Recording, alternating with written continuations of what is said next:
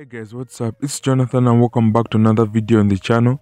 Forever and Ever is an upcoming historical romance drama starring Ren and Bai. Forever and Ever is a part 2 series, with the first being a modern drama and the second being a costume drama. Ren and Bai recently wrapped filming the modern part a few days ago, and they started filming the costume part on November 26th. Both Ren and Bai were present during the booting ceremony with the rest of the cast. The drama is based on Mo Bai Feibao's novel Yisha Yishe Merengu, which translates to Beautiful Bonds. Forever and Ever 1 tells the story about their modern life. I recently made a video on Forever and Ever 1, and I'll leave the link to the video in the description down below.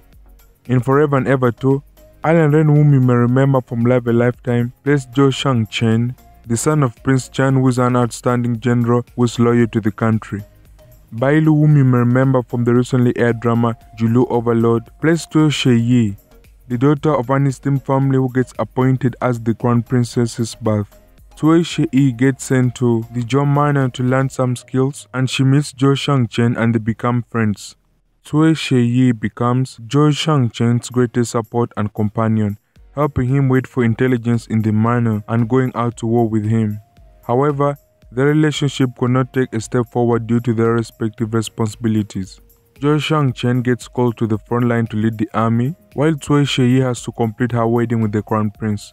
The drama is slated for 30 episodes and it will probably premiere sometime next year, 2021 on IGE. Are you excited about the modern or the costume part? Let me know in the comment section down below, and let me know what you think about the pairing of this drama.